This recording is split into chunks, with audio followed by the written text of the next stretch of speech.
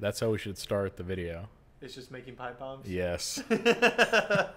I'm sure you go on That would get some views. Yeah, I'm sure you'd go on some sort of government list, but I'm already on a government list. Look at this. Look at me.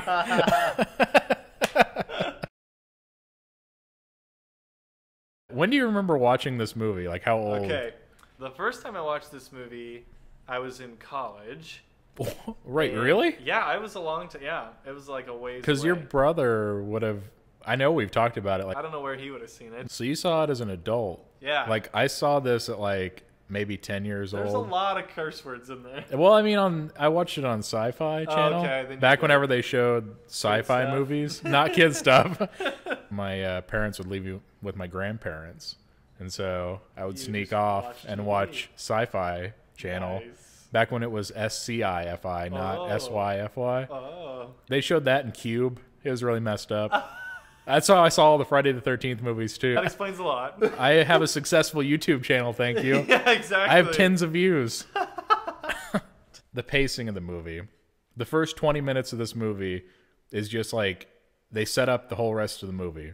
You could have seen, if you saw the first 20 minutes, you know exactly what's happening. You see the two main characters and the rest of the town. They've introduced most of the town in the first 20 minutes. Uh-huh. Because there's only, 9 people that live there. 14 Right. with like the sign Population says. 14. Whenever the guy's using the jackhammer Uh-huh. and he drills it into the ground right into the thing's back and you see blood come up, like the fact that they showed that it could be hurt that quickly, like you know that the thing can be hurt.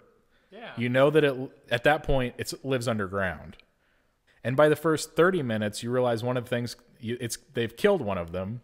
Then the whole movie's set up. By the end of the first act, they're on the rocks and they realize, okay, the things are listening to us and they're underground. If we stay on these rocks, if we stay up high, they can't get us. And that is the movie. That's the movie. Yeah, but even after that, it's like you don't get bored. Exactly, because So it keeps you interested. and I've been questioning, why don't I get bored from this? Why is it so fresh? I think it's because the characters that are in it. Like whenever the last character death is maybe over half an hour left of the movie. Nestor is the last death of the movie. Wow. The guy getting sucked into the tire. Yep. But it's still tense throughout the rest of it because they've introduced these side characters that you know might die, but they don't. Interesting. And that's one of the reasons, like modern horror movies, I really don't like the structure of, because they introduce 10 teens and you say, okay, that one's the dumb girl. She's going to go first. The smart guy might live to the end. But they just introduce these characters that are all vapid. They have no dimensions to them. Yeah, they have no ideas. And then they just start killing them off one by one. Well, yeah, because then it's predictable throughout the whole movie. Bert is really a side character that maybe in other movies wouldn't have lived. And he's been like the focus of every other movie since this. Gotcha. He's more than just like a gun nut. He loves being prepared. Right. He, whenever they're driving away from the house on the tank, Yeah, and he's, he like, realizes, crying. he realizes like I've prepared my whole life and it's for nothing. Right. Like it didn't help at all. Yeah. And like he goes through a bit of an arc there, and like all the characters go through a bit of an arc. Every review I've seen of this, everyone always says, "Oh, it's like a classic monster movie." Like the 50s, they would have Attack of the Ants. Okay. And it would be this small group of people come together to beat the monster. Okay. And this, to me, wasn't that kind of movie. It's more of like a disaster movie, like Poseidon Adventure or Towering Inferno, where it's a group of people, and they're not trying to defeat the monster. They are trying to get away from the situation until they are forced to defeat or overcome what's trapping them in the situation. That's exactly like the Poseidon Adventure. They're just trying to get off the boat. Towering Inferno, they're just trying to get out of the building. And I think that this is why this movie works so well, is that it's not a monster movie. Nice. It's like an earthquake movie almost, where every character is just trying to get to the mountains. But the point that they're not trying to defeat the monster. Right. They're trying to get away from everything. Right. And they never refer to it as a monster, really. Right, because the lady was like, this is a major zoological discovery. The biggest zoological discovery in the last 100 years. Yeah, exactly. The characters are they work so well together. Like Valentine and Bert are believable friends. Yep. Like they bust each other. Yep. They just they make fun of each other. One has the cigarettes, one has the lighter. Exactly. It just works. So perfect. Couldn't have said it better myself. Yeah, I think what you also have to say is that every character takes a different path to the mountains, I guess. And like you got the Republican couple. Oh yeah. With their I love all the guns. diverse groups in this. Latinos. Yep, Latino, you have women. You have single mothers. Yep. Single fathers. Asians. Asian man. Asian man. You have two like working class heroes. Yep.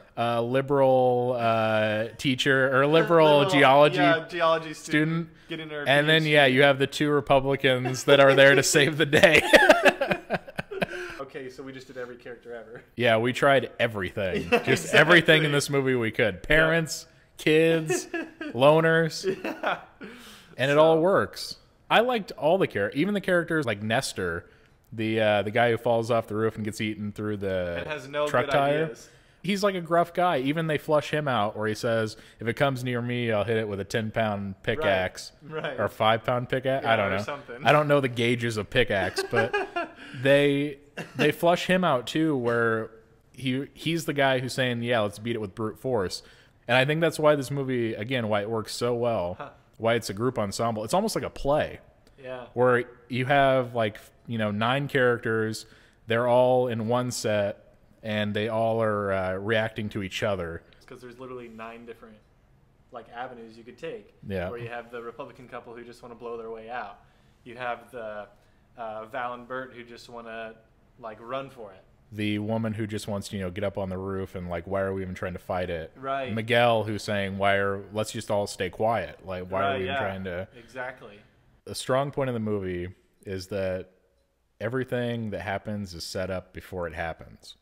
Like the soda machine that's squeaky. Oh yeah. He points it out. He says, I think it's breaking a bearing. He says that the first 10 minutes of the movie. Yeah. Even something simple that I had never picked up on was the scene with the pogo stick. And she's jumping and they suck it down. Well, he spits it back out. And the ending where they're fishing and they have the pipe bomb and it sucks it up and then it spits it out. Right. That didn't just come out of nowhere. They've established from the beginning. And even before the pogo stick, the generator that gets spit up out of the ground. And it's just stuff like that makes the movie so good. And then even if you think, what was it, Melman or Melvin? Melvin. Yeah. He Mailman. The mailman. No. Even the scene of like the boy, just like the whole story of the boy who cried wolf. Like that's gonna happen. Yeah. At some point because it was set up the entire movie. And then once it does, it's actually scary. Like the moments in this movie where the creatures come out of the ground aren't played as a joke. They're played as this is scary. The people who are building their house, they give a backstory to. And they die, 5 minutes later, but it makes the death more effective to know their story, that they're both out there, they're building a new house, they're starting a life together, and oh no, they're not. Like, right. But that goes back to your disaster theme. It's not a monster. It's movie. just a disaster. It's just a disaster, and they were part of it. Yes. And they were victims of it. Another thing that I've seen movies like monster movies where the characters, the pipe bomb scene where they're making pipe bombs on the roof. Other movies don't have that scene. They just have pipe bombs. They just have he would have had grenades. I see. And that goes back to the ingenuity of the people. Everyone in this movie has an idea. They contribute to the group getting away. Going back to that is like you knew, like it wasn't actually surprising that he knew how to mix pipe bombs. No, they set it up that he would be the type of person that knows how to make a pipe bomb. And so it's not even just like even surprising because I feel like in other movies it would just be like, oh, how do you know that? Yes. No, you know exactly why he knows that. It's because his character is developed. Yeah. The bulldozer doesn't just come out of nowhere. Right. Or you already see that at the garbage dump. Or the trailer that they ride in. Yeah. You see that too. Yeah, because they're sitting right next to it. And it's just that stuff doesn't happen in other horror movies or other scary movies. They everybody's idea is drawing from their life. Yes. And that's I think that's they give everyone a backstory. Right. You can imagine these people if the town wasn't being attacked, what their personalities would be like. Right. Like what they'd be doing even if the town wasn't attacked. Exactly. The pickaxe one is actually an interesting one because Lester set that up beforehand. Yes. And he was talking And about then- like, I would just use a 5-pound pick 10 out, whatever it was, pickaxe. And so then Whenever he actually does use a yeah, pickaxe. it's like, oh, that's where he got that idea from. Yes. But he drew it from his life, you know, Exact- and from like ideas he had heard.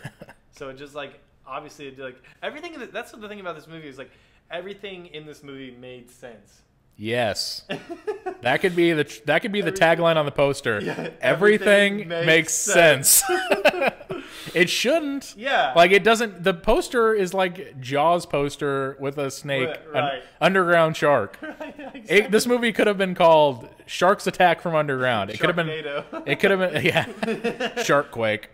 That would be the Sci-Fi Channel version of this movie, Sharkquake. Nice. In the movie, they are sitting on the rock, and they're all talking about where they think the creature is from. Okay, yeah. They say, "Oh, I think it's from space. The government made it. Yep. They've always been here, or it's like radiation."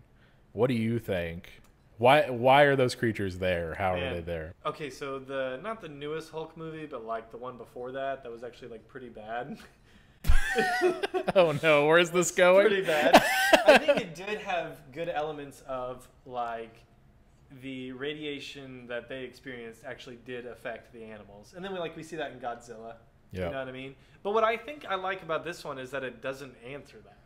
It's just open-ended. It's just open-ended. Yeah. It doesn't. That's where it supports the disaster movie right. element. It's not a monster movie because like why you would do. You don't ask why an earthquake happens. Yeah, exactly. It happens. You just react to it. Yes. Yeah. So good. Yeah. So I think I really like that it doesn't answer it. I am a personal fan of the nuclear fallout.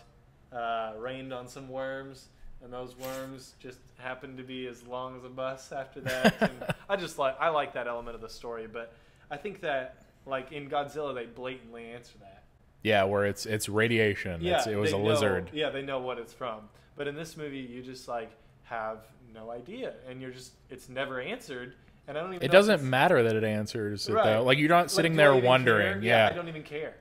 Even if they did answer it, it'd be like, okay. Oh, okay. Yeah, great. But what about Val? What's he gonna do? You know? Yeah. What? I want to see what Bert and Val are doing right now. Exactly. Yeah. Exactly. Are they gonna pole vault into like the town square? So what do you think?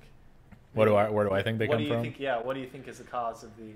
Well, they seem to be working together. The creatures do. Okay.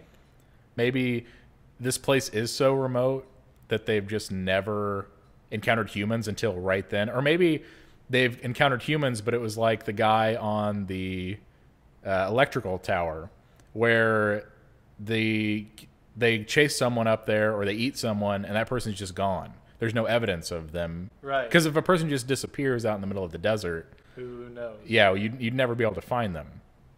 And so I think I like that idea. I think Like that's they've always been there. they're just creatures that we've never seen before. Right. I don't know how to end these either. I don't know how to begin them We or could end just them. do a shot of Just pan out on the goods. goodbye. That might actually be the perfect ending. You know what? Cut, shoot, got it. We got everything we're gonna get here. Good movie overall. Very good movie.